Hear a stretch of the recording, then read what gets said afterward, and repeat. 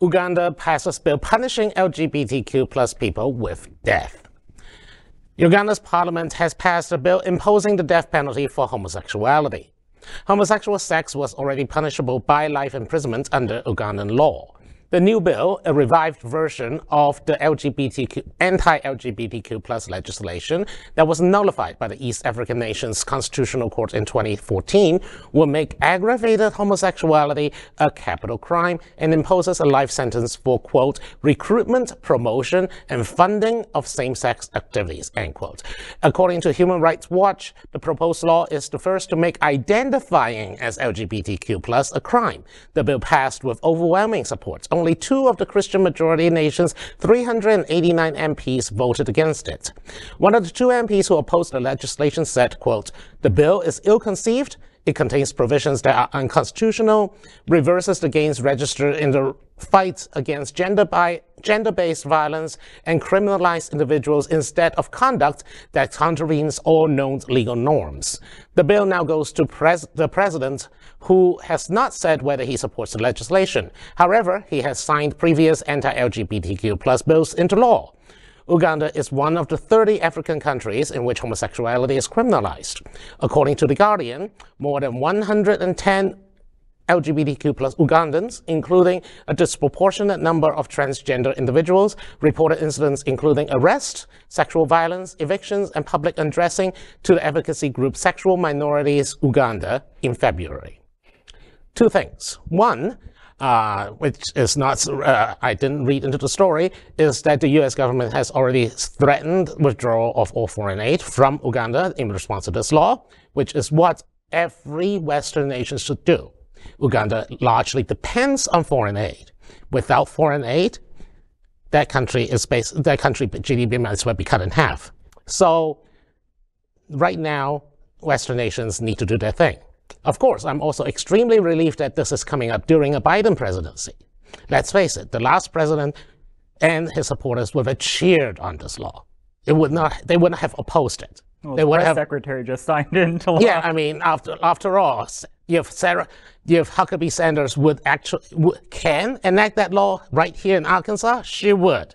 Yeah. Oh, but remember, for sure. The most remarkable thing about this law is that just literally identifying as LGBTQ is now a crime. It is not that I need to have sex with someone of the same gender. It's just the acknowledgement or even announcement to anyone that I'm gay, that someone can go to the police and report it, and I can be arrested. This is absurd.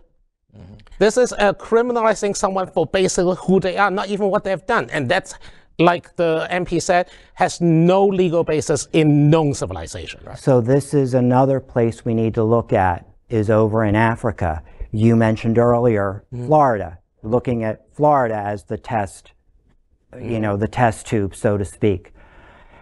I don't remember where I heard this. I know it was from a reputable source, but there are legislative think pots in America that ship this crap over to Africa and get it passed. If they want to do it here. They want to do it here badly. Oh, exporting hate is real. And yes, associations such as, quote-unquote, Alliance Defending Freedom and Heritage Foundation, all those organizations have been shipping model legislation that anti-LGBTQ to the states and exporting it internationally. They recruit the most homophobic preachers, rile up people in a country where people are ignorant about sexual orientation and gender identity, and cast us into, I mean, it's the same thing they're doing right here, calling us groomers, casting aspersion that all LGBTQ plus people are child molesters. It's the blood libel that Anita Bryant has invented.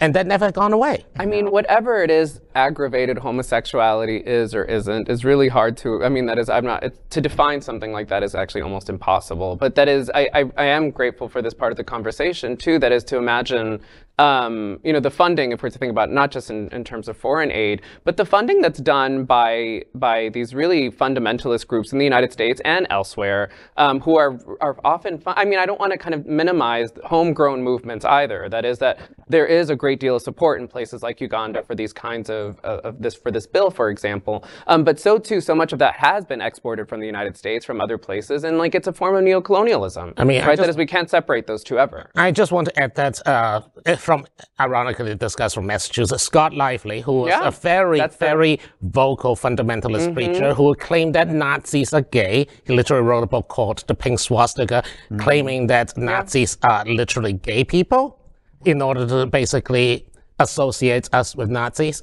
And he is one of the first person who actually exports this kind of rhetoric alongside with his fellow Christian fundamentalists and Christian nationalists over to Africa. Yeah, well said. Interesting how he picked a pink swastika while ignoring the pink triangle.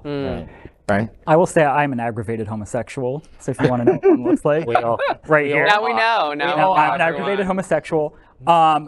No, seriously, you made a really good point that the United States and other Western countries can use the power of the purse to influence public policy in other countries. This is one area where we really need to step up and do that. But think about how much it undermines us in those countries for proponents of this law to be able to point to Florida, to Arkansas, to other conservative states that are trying to oppress LGBTQ people.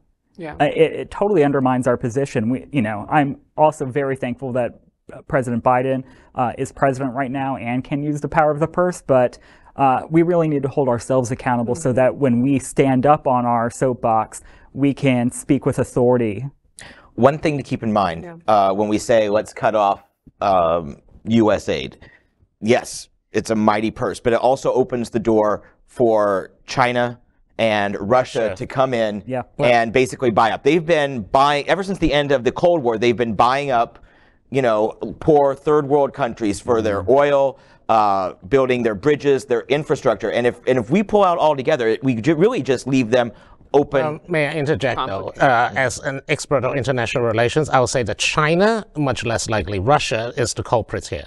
China is buying up Africa. China is buying a large swath of Africa. They're building roads in those countries, basically in exchange for mineral rights. And often, such as Sri Lanka, where they built a port, but slap a contract so onerous on the Sri Lanka government, they literally run the government out of money. This is exploitative. This is economic colonialism. And in a way that's, the African nations should beware that, they might not want to play by our rules as Western countries by, not writing laws that condemn gay people to death, but you want to write with China, you're signing a contract with the devil. Yeah. Well, I'm not here encouraging them to go to China. No, but that's what's going to happen. That's what's going to happen. But we will continue to follow this and other developments in the Africa. Plus News is vital for our community and for the broader world as a whole. We have enough enemies at Fox News. Tucker, Sean, and Lara are loud. We need passionate allies. Happening Out television network, Queer News Tonight, and It's Happening Out are literally out of the closet and into the headlines. Our community needs your support. Like this broadcast and subscribe now to ensure the growth of the entire LGBTQ+ community.